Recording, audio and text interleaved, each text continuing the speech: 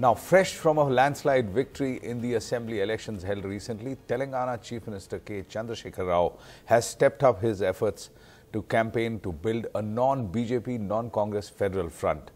On Sunday, he met his Odisha counterpart Naveen Patnaik. KCR, as Mr Rao is popularly known among his supporters, has already approached a number of opposition leaders, including Mamata Banerjee, Chief Minister of Bengal, and who's been a vocal proponent of a larger role for regional parties on the national stage.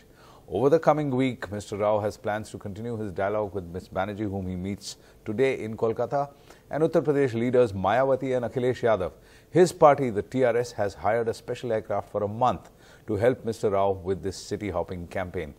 The 7-day campaign started on Sunday morning with a visit to Visakhapatnam in Andhra Pradesh to offer prayers to the Rajasyamala temple and seek the blessings of Swami Sarupananda of the famed Sarda Peeth. And it ended with a meeting with Naveen Patnaik.